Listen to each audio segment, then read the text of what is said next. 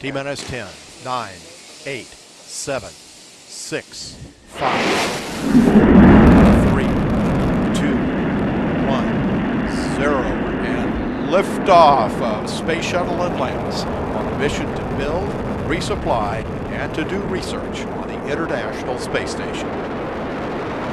Houston now controlling. Atlantis begins its penultimate journey to shore up the International Space Station. Atlantis now in the proper alignment for its 8.5-minute ride to orbit. 4.5 million pounds of hardware and humans taking aim on the International Outpost. 30 seconds into the flight. Atlantis almost 2 miles in altitude, almost 6 miles downrange from the Kennedy Space Center already, traveling 500 miles an hour. The 3 liquid fuel main engines now throttling back to 72% of rated performance, going into the bucket, reducing the stress on the shuttle as it breaks through the sound barrier.